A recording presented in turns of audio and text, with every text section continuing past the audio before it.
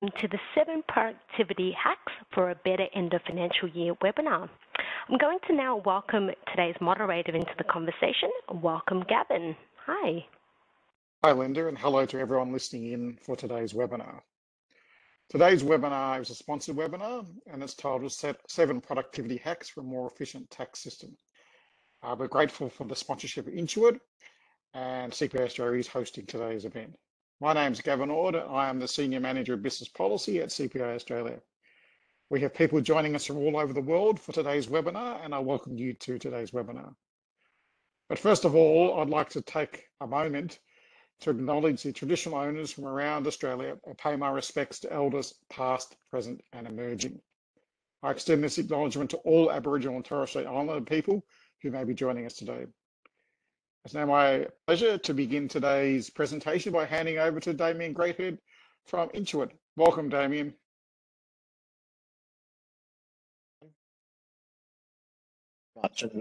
Thank you very much, and thank you, Linda, and just hopefully you can hear me loud and clear, but delighted to be here today. Got a thumbs up, thank you so much. So delighted to be here today, ladies and gentlemen, to talk about productivity hacks for a more efficient tax season. Sort of as we come through the pandemic and where I think dealing with one of the most prolonged tax seasons that we've had in a long time. What we're doing today is talking about things that we can take a step back of our own systems, our processes, and see where we can make efficiency gains so that we can have a better year end, so that we can deal with our clients more efficiently, so that we can give our team that work-life balance that is so important and is so critical now. So over the next 50 minutes, we're going to talk about a number of productivity hacks which I've seen work in accounting firms. And if you do have any specific questions about the particular hacks, the particular exercises that we'll be talking through, feel free to reach out to me. My email's down the bottom there, damien_greathead@intuit.com. I'll do my best to get through as many questions as possible today. But of course, if anything comes up after today's webinar as you're thinking about it, feel free to reach out to me. A little bit about myself. I've worked in the accounting industry for more than 15 years. My first job out of university was working for a company called Principia, and I worked under a guy called Rick Payne, who was responsible for the results accountants bootcamp, and learnt an enormous amount through him about the opportunities that accountants have to make a difference in the small, medium-sized businesses of their community. And that really instilled a passion within me to continue working within the accounting industry. Moved to the United States and started a membership group for small, medium-sized accountants with a guy called Chris Fredrickson. And we built that to about 1,000 members across the US, but really focused on small, medium-sized firms and helping them with technology adoption, helping them with marketing and sales strategies, and helping them with their strategic planning process to make sure they remain relevant and competitive into the future. As a part of that, I was working with a guy called Chris Fredrickson, and he actually had a CPA practice. And I did a number of years in the CPA practice as well. What I realized is I'm not a good accountant. I'm not a good tax accountant. I'm not a good bookkeeper. What I did really enjoy, however, working with the clients of Fredrickson and Crawford was sitting down and helping them understand the numbers that sat behind their business, helping them understand those, helping them make better business decisions. So that advisory side of things got me really excited. I must admit I wasn't great on the compliance side, but the advisory side is where I really enjoyed things. The other side of the accounting practice, which I really enjoyed, was the technology, and looking at the technology that was coming down the pipeline in terms of cloud technology, moving our firm off desktop legacy systems onto cloud-based systems. We made sure that we were always the guinea pig before we talked to our clients about it. So we were using things like Xero, like QuickBooks Online, like Receipt Bank, like it's QuickBooks Time now, like T-Sheets, all of these web-based products, well and truly at the forefront of them coming out. And from Fredrickson Crawford and 2020 Group, went on to open the US office of Receipt Bank, and 15 years later decided to move back to Australia my wife and I, and our 6-month-old. And now I'm the marketing lead for the accountant and advisor segment at Intuit Australia. So really excited. I've been in this position for about 6-7 months now, and really enjoying learning more and more about the Australian market and seeing the similarities and the differences between the US market and the Australian market.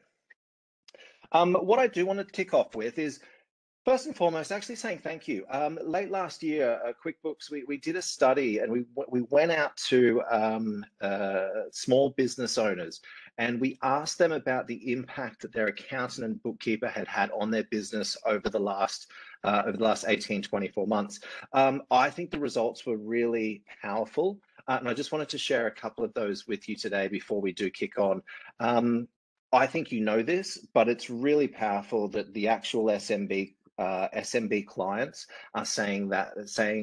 are reiterating and confirming everything that we know, and more importantly, that they are saying thank you. And so some of the stats from our Advocating for Advisors study to come out recently, more than half of the survey respondents, so about 600 SMBs that we went out to survey, more than half, 57% of them, said that they would have struggled to keep going without their bookkeeper or accountant support over the past 4 months.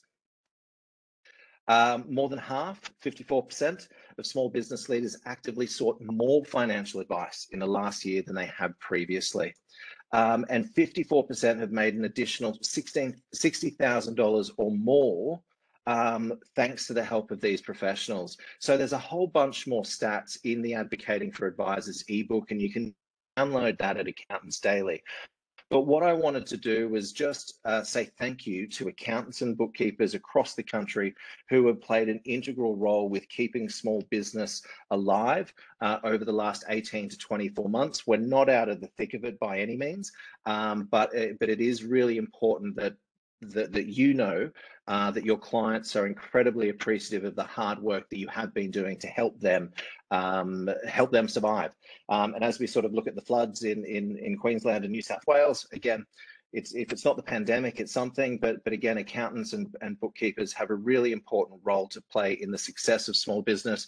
And I just wanted to take a minute or two to acknowledge that, and just also share what the SMB customers, SMB clients are actually saying about their accountants. So as I said, you can download the ebook from Accountants Daily and have a look through some of those different stats.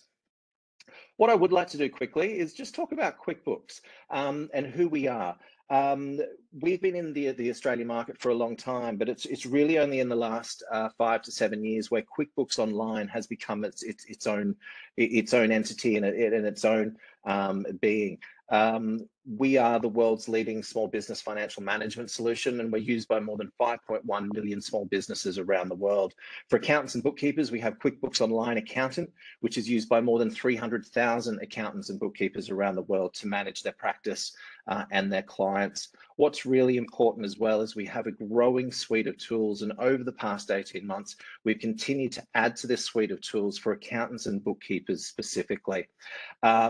QuickBooks Online Accountant has created efficiencies for accountants and bookkeepers, helping them to manage their clients, their workflow, track their time and billing virtually, and all in one place. QuickBooks Payroll, powered by KeyPay, is one of the market-leading payroll service providers that syncs seamlessly with QuickBooks Online. And last but not least, we're helping streamline the year-end compliance with QuickBooks Tax, powered by Lodgit, to support firms to manage, prepare, lodge BAS and their tax returns as well. The electronic signature feature enables firms to get important documentation signed quickly by their clients, regardless of their lockdown status. So I wanted to stress that I know you've been busy working hard to help small business clients, but I also wanted to say that we at QuickBooks have been working hard to help support our accountants and bookkeepers as well, with a growing suite of tools that are designed to help streamline and make your business more efficient and more productive. And really, that's what today's webinar is all about.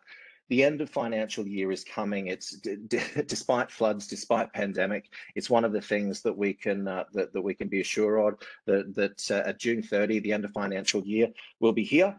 And there will be work to do. And so what we're looking at today is what are the areas of our practice, of our firm, that we can focus on over the next couple of months to streamline, save time, deliver a better experience for your team, deliver a better experience for your clients, touch on pricing.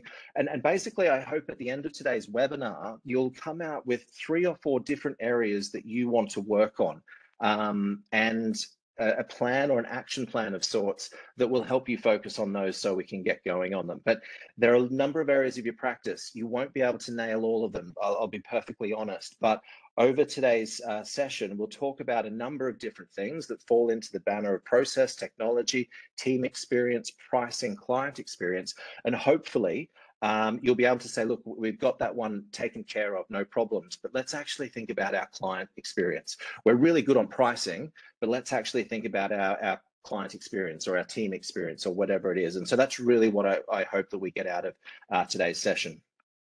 So why don't we kick off with a poll question, Linda, and ask the audience, what's your biggest challenge? What's the biggest challenge you face during tax season? Is it disorganized late clients? Is it tracking workflow? Is it efficiently processing client data, getting paid, or something else? So we'll open the responses there. What's your biggest challenge coming into tax season for you?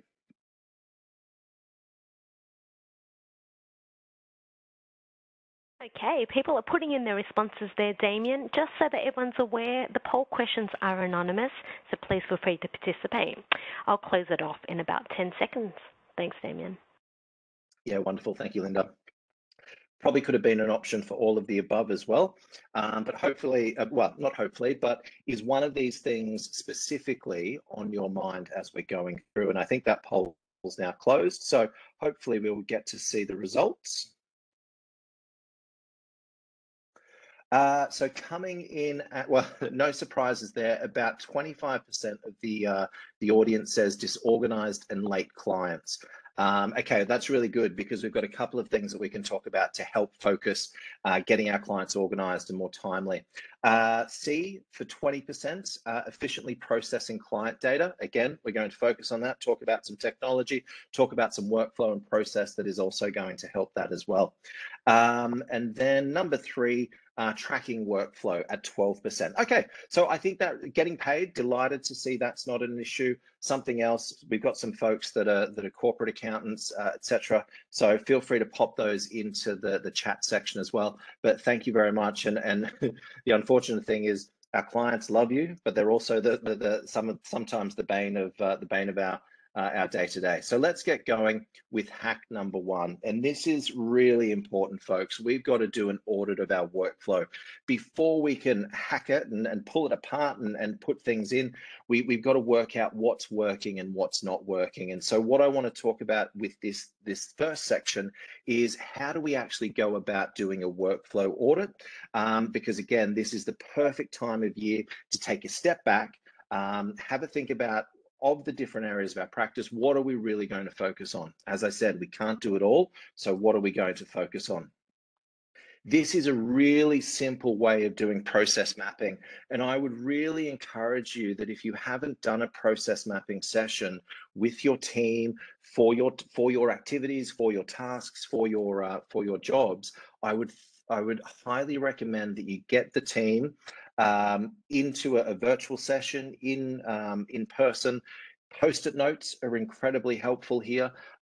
Mural boards, and there's a whole bunch of collaboration activities on Zoom or Cisco or whatever it is, the tools that you're using, Microsoft Teams, that will enable this to happen. But basically what we're looking at is where we want to look at where does the job start, how does it start, and who's actually doing it.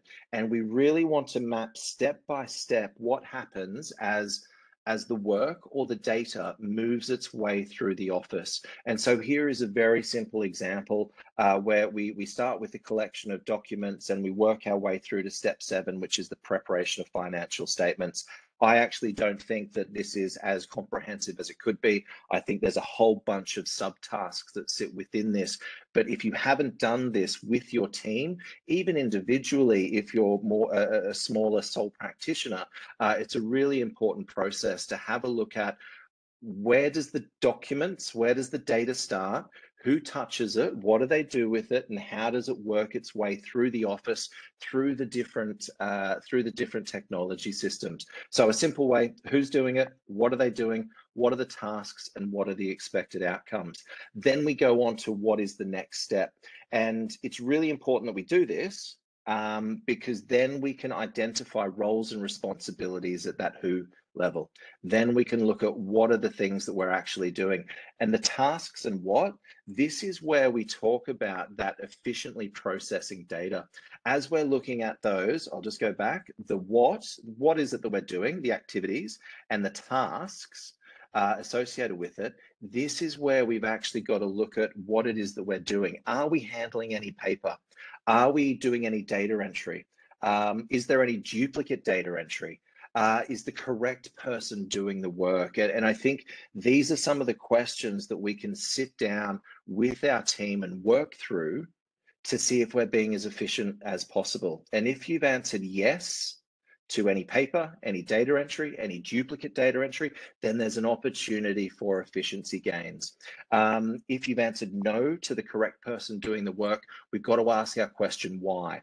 And is that because people are incredibly difficult to find?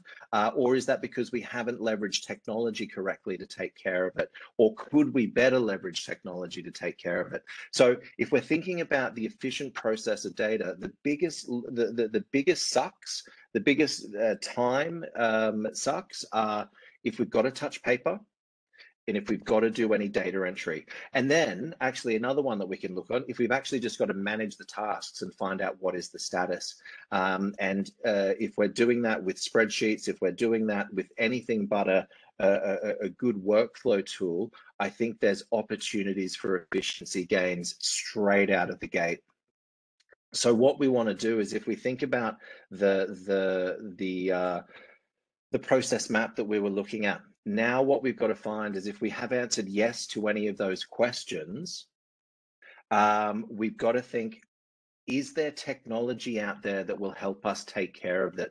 Is there technology that will help us better collect the documents and organize the documents? Is there better technology that will help read the documents, then populate the appropriate software? Whether that's a tax software, whether that's the general ledger software, there's a whole bunch of tools that are out there.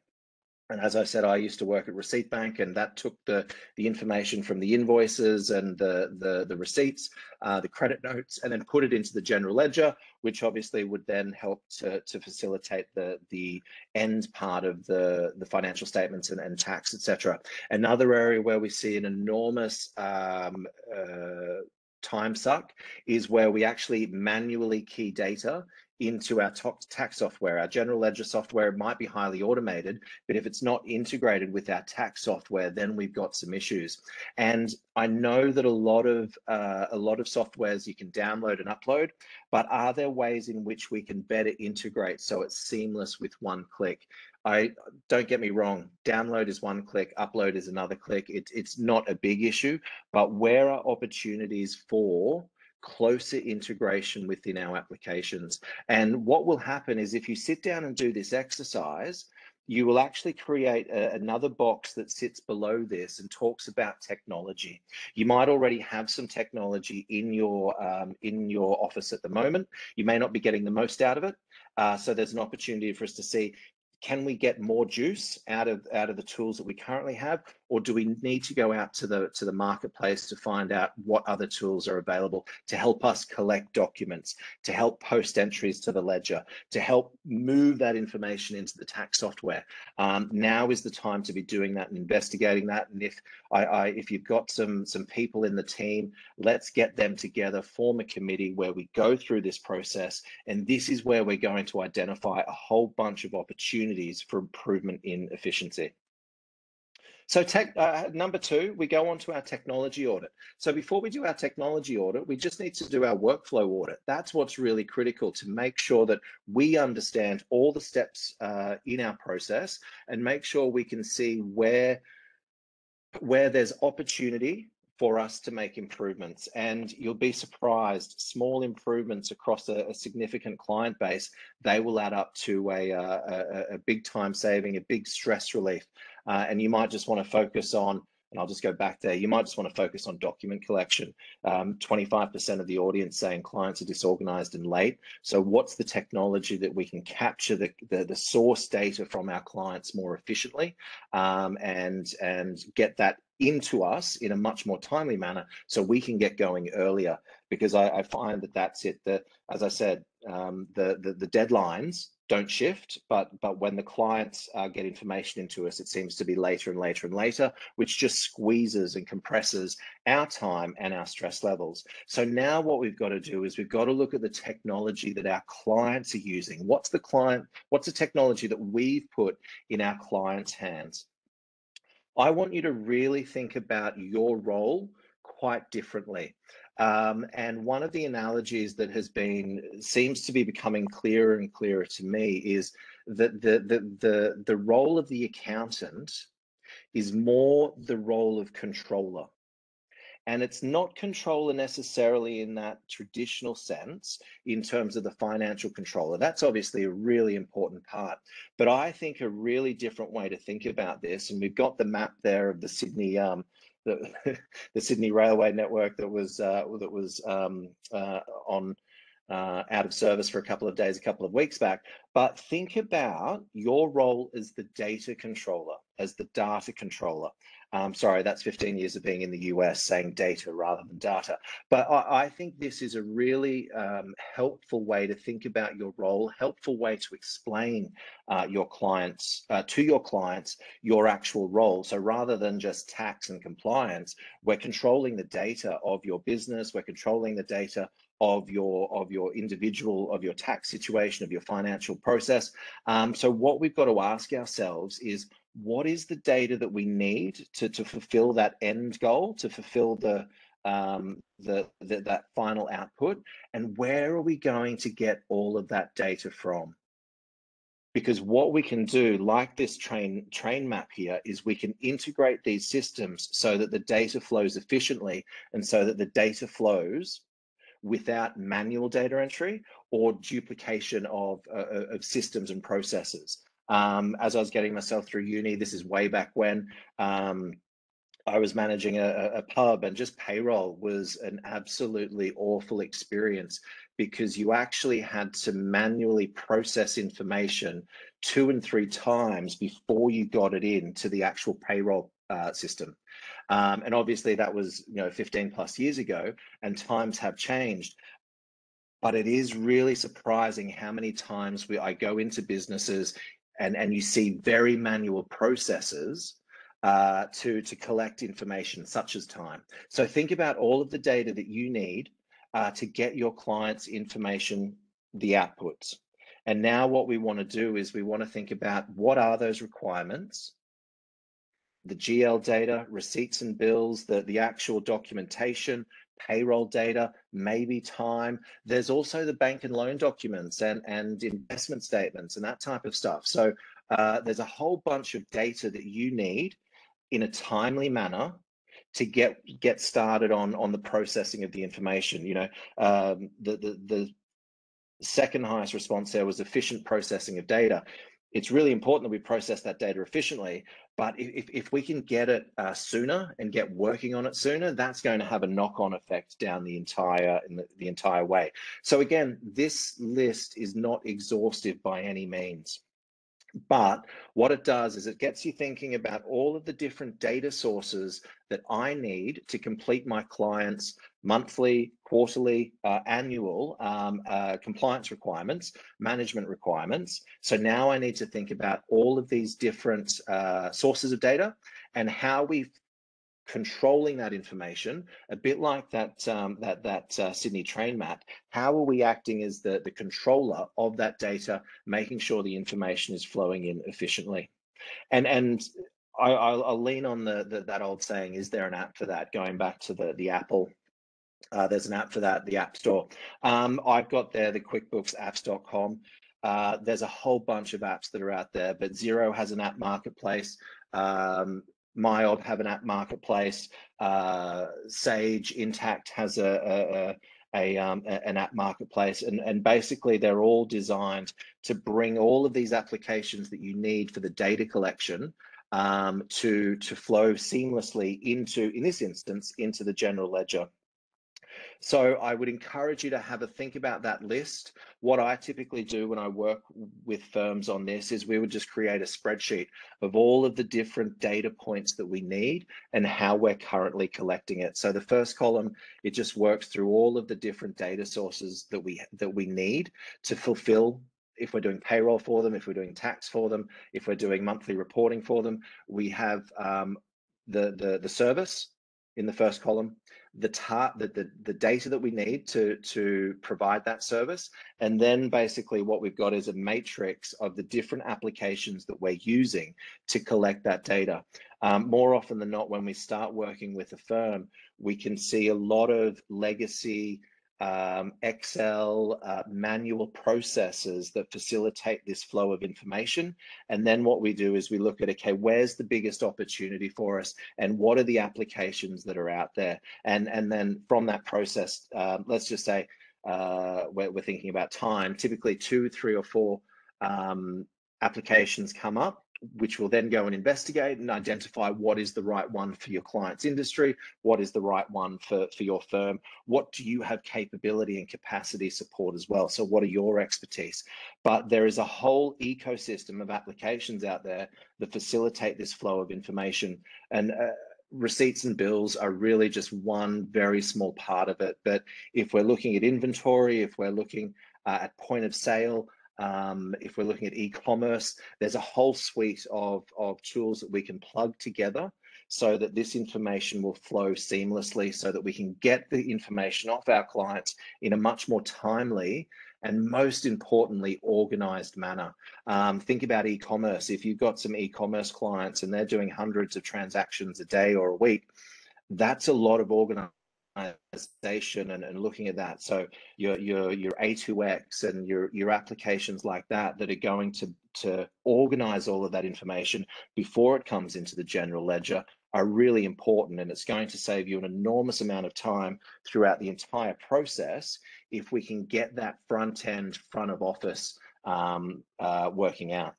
So we've talked about the client facing. I'm going to call that the front office, the front of house. So that's the actual client experience. Are we putting the tools in our clients' hands that make it easy to get the information to us? Or are we a little bit old school and a little bit dated and asking for Excel files, backup files, or alternatively, is our client coming to us with those? This is a really good opportunity for us to add some value to the client relationships and go out to them and say, look, I can make your life infinitely easier with a couple of apps.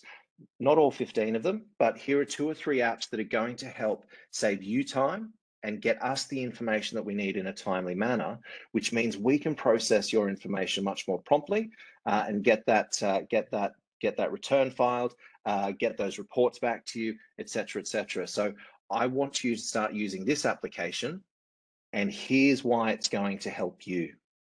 You don't really need to lean on this is what's in it for me, as in it helps my job easier, but focus on this is what's in it for you. It's going to make your life easier. It's going to save you time, and I think importantly, it's going to mean that there's less calls from us bugging you. So I know you're on your mobile phone running many aspects of your business. Here's just another one, another app that we can use to facilitate this flow of information.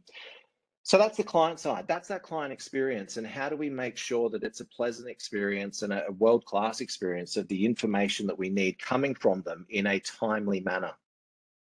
The sort of the idea of real-time accounting, I don't think it's necessarily real time, but certainly within 48, 72 hours, I've seen firms providing that level of service in terms of real-time accounting, but they've got a very slick ecosystem of applications that are collecting the data and processing the data and moving it to the accounting firm for review in a very efficient process. So again, we may not be getting out and putting 15 applications in, but there's an opportunity to talk to our clients about 1 or 2 areas of their business that might be your core frustration. But if it's your core frustration, it's likely up there on their list of issues and challenges. So hack number 3, we've got to do a technology audit of our own back office. So we talked about front of house. Now we've got to look at our own back office.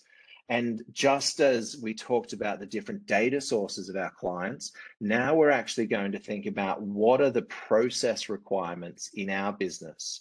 Yes, we have the same data requirements. We've got bills and expenses. We might have time. We've probably got project management, etc. So we've got those sources of data. But what's actually really important in an accounting firm is what are the applications and what's the technology and what are the processes and procedures that run our back office. Workflow and task management is I think one of the biggest opportunities for accounting firms to save time and have a much more efficient tax season. There's a whole bunch of workflow and task management tools, and I'll show you a bit of a matrix about how we can make the right decision for us. But workflow is a big one. It's a big undertaking. As I was putting this presentation together, I sort of recognized that hacks are often short, quick things, quick fixes, quick band-aids that you can put on different areas. And there are certain quick fixes across this presentation, but what we are talking about here is identifying real structural parts of our business that we can work on. So a couple of the process requirements, and again, I would start on that Excel spreadsheet or Google Sheet, working our way down. Workflow, task management, engagement letters, document storage, time. I'm a big fan of time. I'm not one that says trash the timesheets. I think it's a wonderful productivity tool just to see if we're actually processing the information in a more efficient manner to make sure our team is learning. So I don't think we should be pricing off the timesheet, but I think it's a really good way of just making sure that we are getting better each and every time we do things. Is the technology actually delivering on the promise of saved time? So the books review feature in QuickBooks, the accountants have told us that it's helping them save up to 40 minutes per return.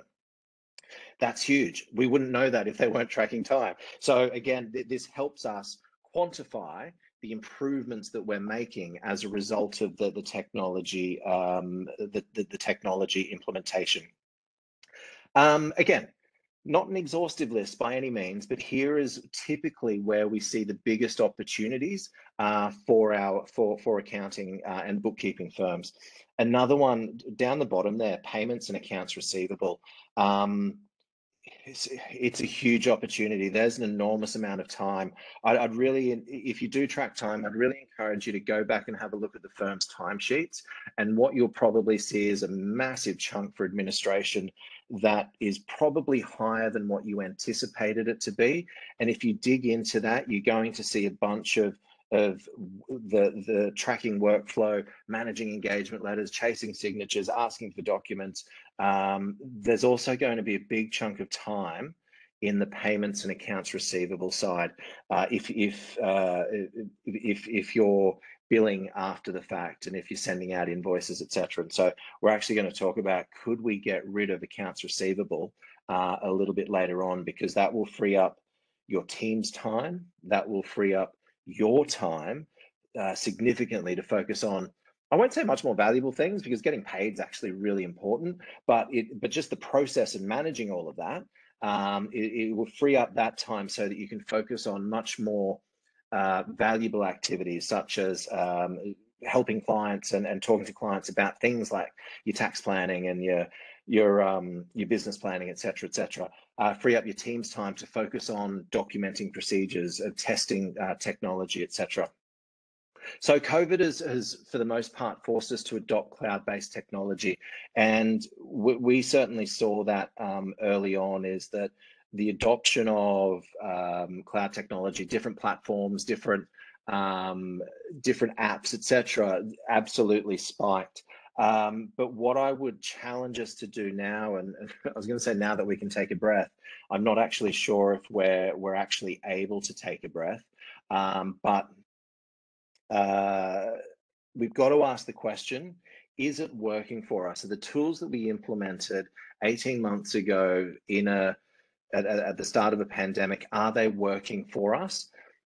I'm probably going to contend that the answer is yes, because 18 months later we're still here and we're still working away. But now is the opportunity to, again, as I said, take that step back and ask, are we getting the most out of it? Is there some additional functionality that we could get out of this that will help us save more time? Alternatively, look, it's been clunky and it's been a bit manual. This is the download and upload example, maybe. So now is the opportunity to have a look at some of these technologies that we are using against those workflow, against those processes and those tasks in your office. And we can take a look at, do we need to double down on training, or alternatively, do we need to look at something completely new? And what I'd actually ask is, let's do a quick poll question. What general ledger do you use to run your own firm? Is it Xero? Is it MYOB? Is it Reckon? Is it QuickBooks Online? Or is it something else? And just sort of the general ledger is a really good example, because a lot of firms will stick with the general ledger despite the fact that they're supporting other general ledgers. They will stick with one, and more often than not, there's a really good opportunity to improve just your own internal processes by updating that general ledger into something that is more automated and web-based and more efficient. So quick poll question just to make sure nobody's nodded off. Let us know, what general ledger do you use to run your own firm there? Is it Xero, MYOB, Reckon, QuickBooks Online, or something else?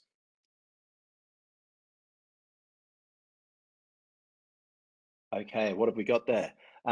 Something else came out at 26%. So feel free to pop that into the chat section there, folks, as to what that is. Xero, 18%, MYOB, 14%, Reckon, 1%, QuickBooks Online, 1%.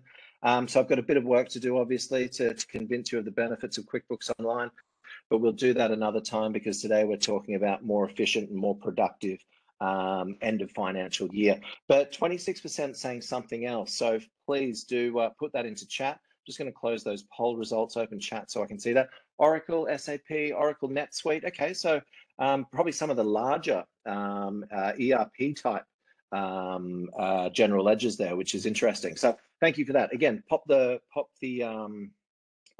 information into the chat, and I'll share it with us as well. So hack number 4. I think this is what's really important. Rena said Microsoft Dynamics, so thank you very much. SAP again, so we're looking, actually, it's sort of interesting. We're seeing some quite large GLs being used here.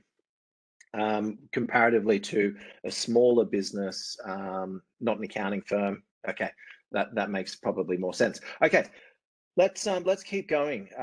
As we're talking about our client-facing technology, our own internal technology. So we've got our spreadsheets of the different tasks, the different data that we need from our clients, and the different tasks and processes within our own accounting firm. Now we've got to look at the technology that we have currently in place. We also overlay that with what we covered off on the first section, which was, are there any manual processes? Are there any data entry processes? Do we have to duplicate data entry into multiple different systems? And these are quick wins. If we are thinking about quick wins, these are quick wins for efficiency gains, looking at applications that will help us collect and process that data. And now what we've got, if we've done all of that hard work, now we're going to sit down with our team and do a bit of the traffic light activity. So what technology will we stop using? I can tell you that it is one of the most relieving, I'm not sure if that's the right word, but one of the most impactful things that you as a partner, as an owner of a firm can do, is sit down with your teams and say, guys, what applications are really holding us back? What applications are slowing us down? And let's look at, do we need to stop using those and find a substitute? Do we need to move our clients elsewhere? And I would sort of put a big flag against anything that's desktop, anything that's not cloud-based and open APIs. that's something that we should put the big red light against, because that's slowing us down. That's not allowing the free movement of information through APIs and through integrations. That's requiring download to CSV, upload CSV at the very least, if not actual duplication of data entry into multiple systems. So I think that's one of the things that we need to think about, stop using. I actually might even say anything Excel, and I know that's a really controversial thing to say, but typically what we've done previously, and it's certainly something that we did in our accounting firm, is we created templates for our clients to fill out. More often than not, our clients didn't fill them out, but we became wedded to those templates. And so we were using the Excel spreadsheets to do a lot of the organization of our clients' data.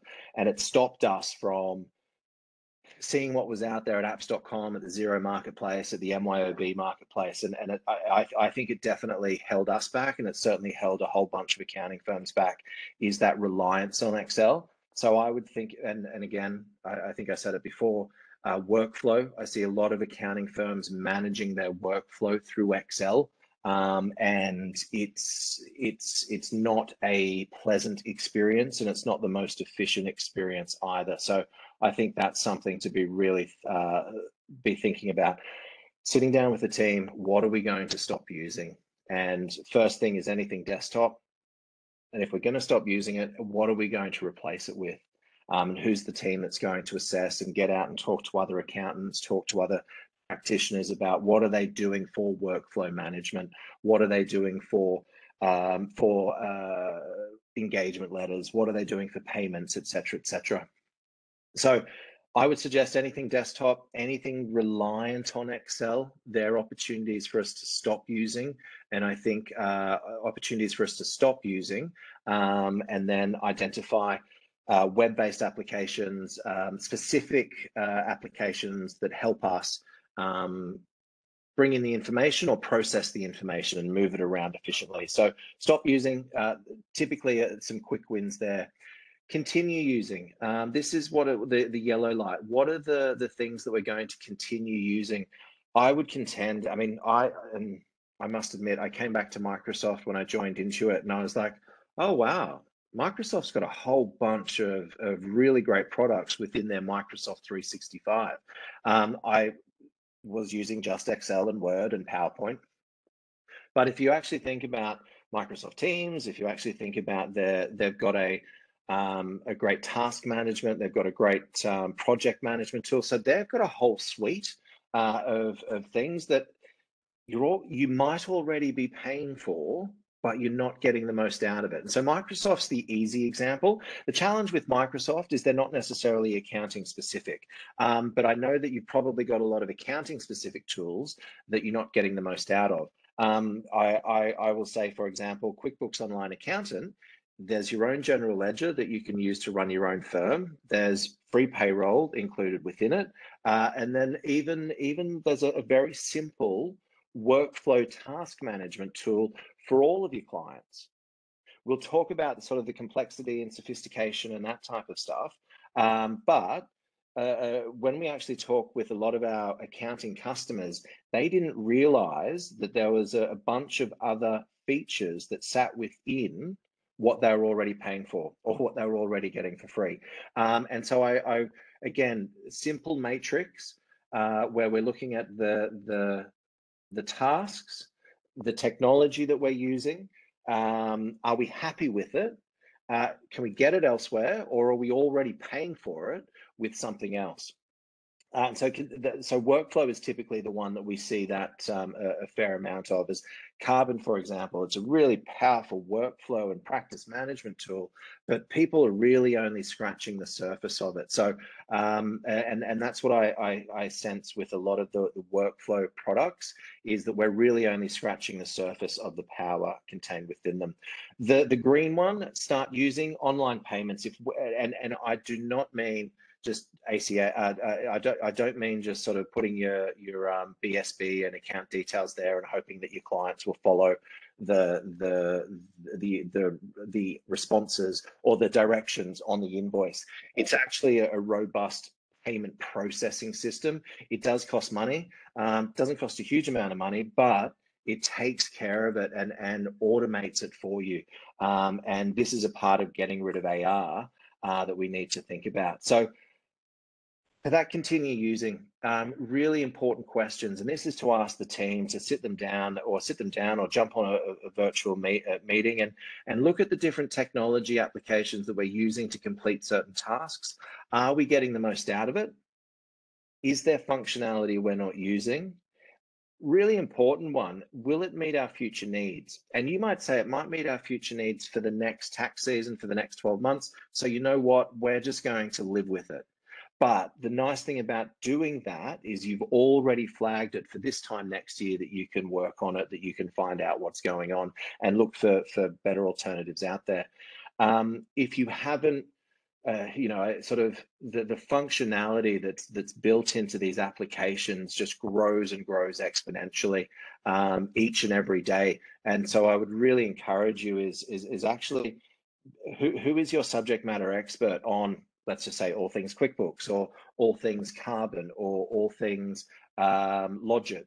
Who is that subject matter expert that can go and learn all the new bells and whistles, all the new functionality that make your life much more seamless and much more integrated, your accounting life, much more seamless and much more integrated? Because I can guarantee you, if it's been 3 months, 6 months, 12 months since you've looked at some of these products, even in your own firm, I can guarantee you that there will be new feature sets within that their implementation will bring about significant efficiency gains. And the books review example was just one in QuickBooks Online Accountant that a lot of our pro advisors didn't know was available. But now they're starting to see the time and efficiency savings. So spend some time finding out what's new in your own tool suite, and then look at if we've got any red lights. Then we've got to look at how do we swap them out, and what are we going to swap them out with. Be very intentional about new tools. It's really easy to be distracted by shiny objects. As I said, you might already have it, and Microsoft was a really good example that there's certain functionality that you already have within a tool suite that you purchased, and so maybe you've got duplication there. So you might already have it, but you might just not know about it. So spend some time looking at the tools, getting up to speed with the what's new page, and I think hopefully you'll be pleasantly surprised by the amount of work that the teams have put into continued development of their product.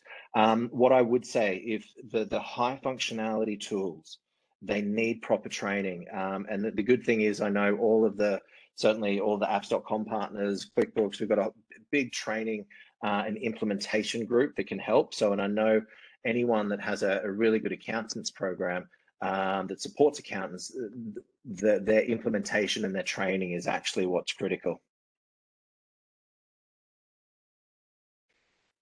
Oh, so my decision matrix didn't come through there, but basically what we can think about there is we have our functionality and our cost. And so depending on the task that required, we might actually have a low functionality requirement. And we can basically plot the different pieces of software based on functionality and the cost associated with it, and that can help us make a decision. So, for example, the workflow tool within QuickBooks Online Accountant, the cost is free. I will admit the functionality is low.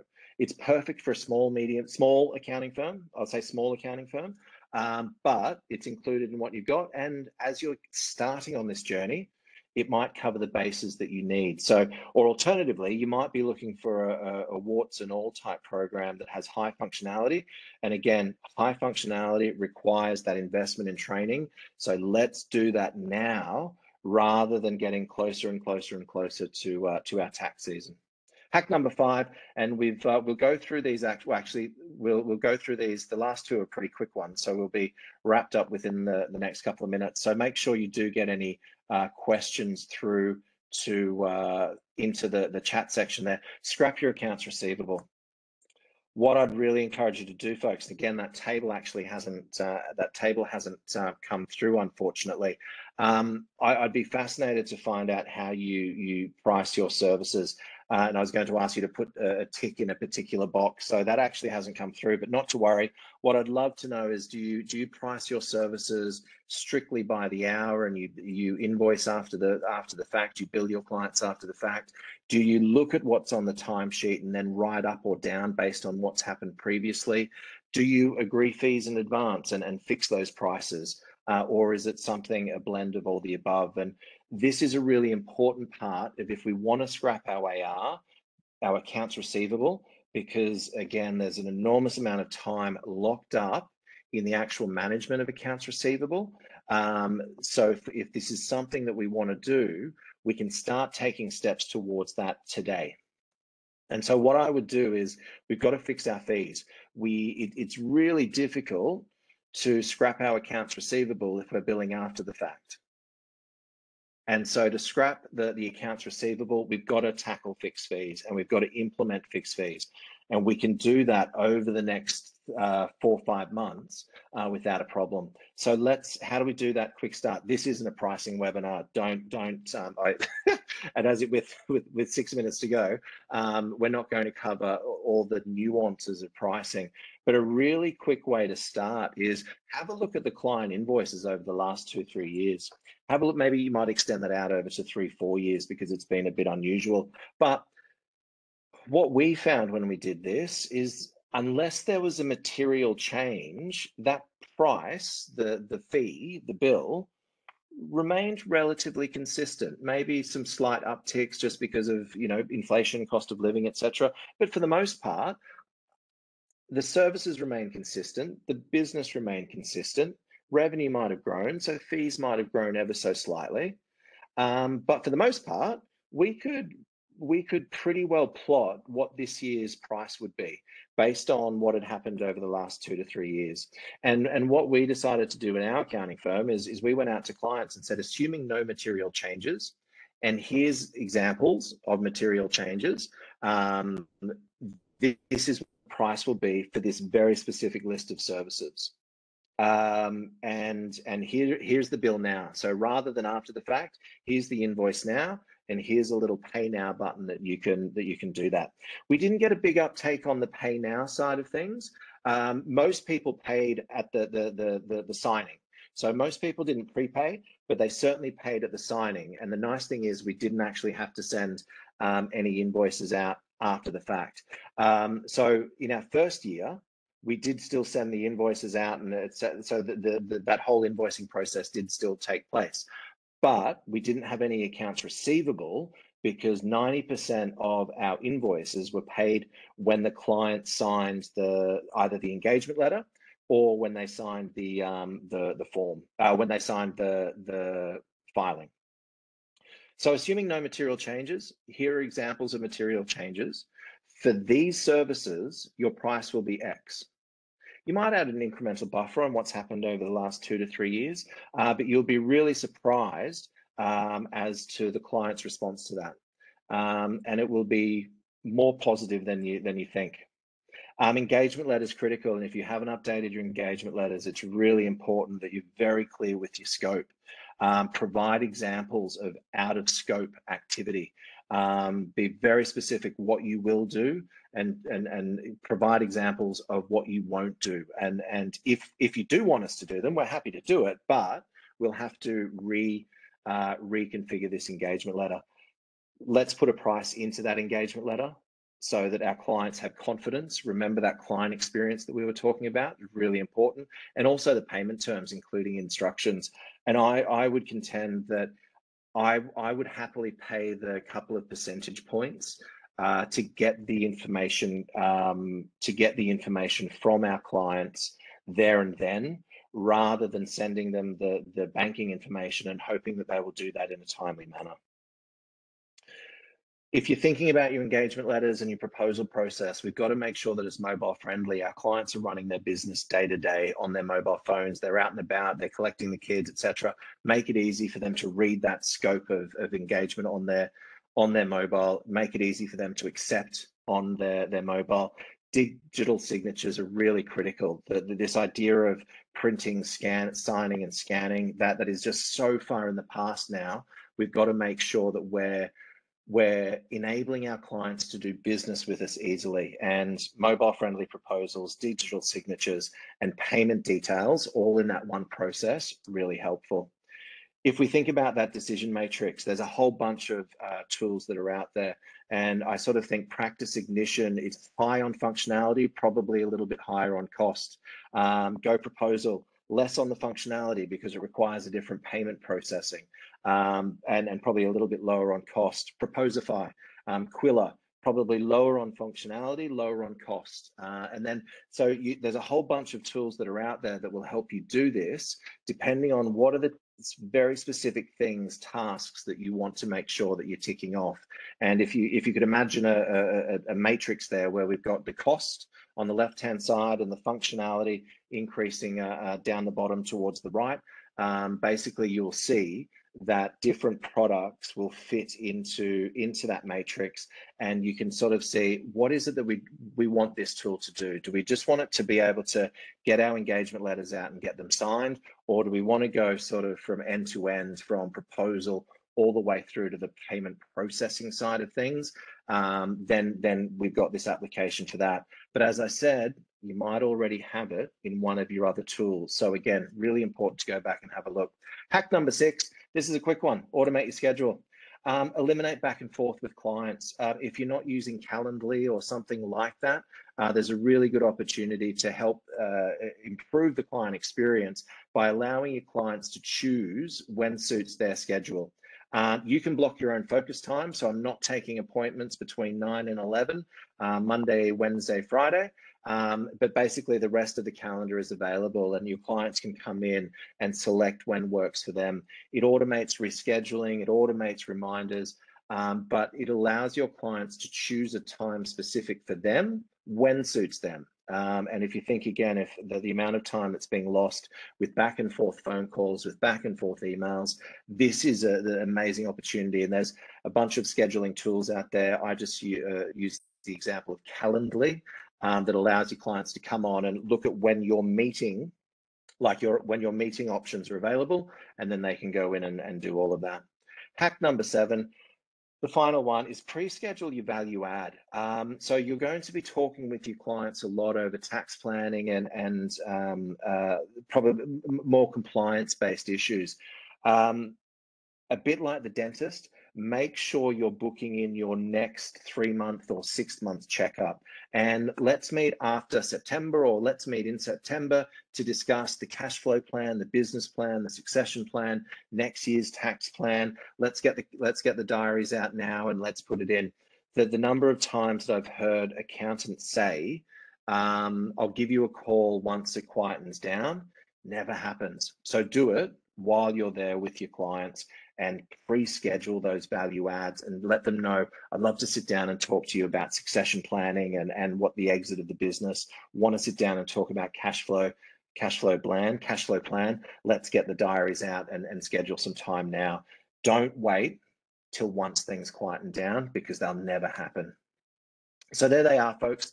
7 productivity hacks. They all require a bit of work, so they're not band-aid solutions by any means. But I think there's some really good opportunities for you to help on the accounting side of things.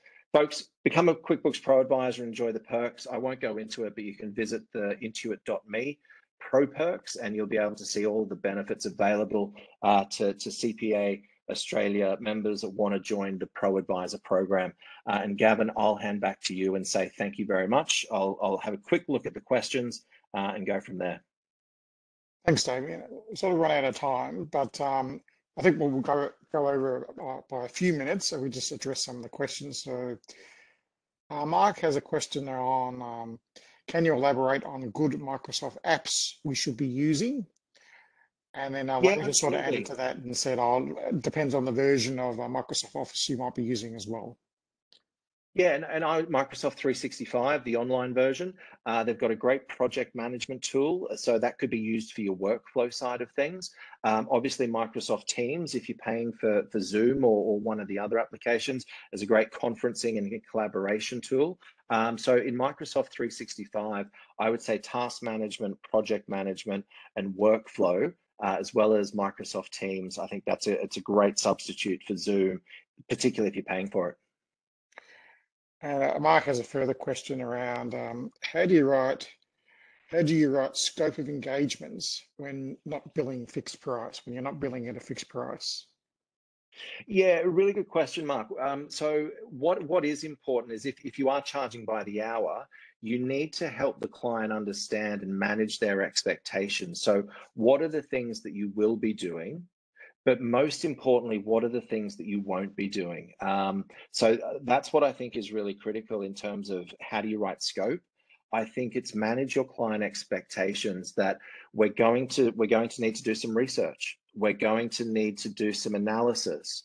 Again, the engagement by engagement is going to change, but it's helping just manage the client's expectations as to what's involved in preparing their tax return because small business owners, they want that information as to what's actually going on. They want the information on the outcomes. And so fixed price really helps us be very specific about what we are doing and what we're not doing. But if we're billing by the hour, we have to help our clients understand what's involved in preparing their financial statements, in preparing their tax plan, in preparing their cash flow forecast, for example. I think, Damon, as you said, billing is a whole different webinar in itself. Yes, So yeah, absolutely. we, often we come across issues around clients becoming increasingly concerned about data security. So how do you suggest members overcome that concern about clients sharing some of their data with them? I think this is where your application partners should really step up and should really be providing privacy policies, documents, security policies, making sure that they're making it easy for you to share that information with your clients. So I think lean on your application partners, lean on your tech partners for this information. What level of security is there? And then talk to your application partners about, well, how do I communicate that with my client? How do I build this level of security into my scope of engagement? And that's I think your technology partners should be able to help you come up with the language that you provide to your clients. And I know as well, CPA Australia in their tools and resources, they have a whole bunch of things available as well. And Mark has another question around billing and with fixed direct scheduled billing, if you do extra work, do you send another account and then another, in addition to your regular monthly account? If the client knows that the work is additional, so that's what's really important there, Mark, is being very clear to say, here's what we agreed to do, which was this is the monthly financial statements, X, Y, and Z. This extra work, which we've agreed to, that will be billed separately. And we see that a lot with prior year cleanup. We bill that by the hour, but the stuff moving forward is on a fixed fee because we don't know what we don't know. If we've got to file prior year tax returns or something along those lines, if we've got to file international tax returns, we might actually say it's a fixed price for your domestic return, but internationally we're going to need to do some research and we're going to build that by the hour. So there are ways in which you can pass out the engagement for fixed and then for by the hour. And for the most part, the clients will be like, yeah, that makes sense. It's a bit complicated. So no problems whatsoever.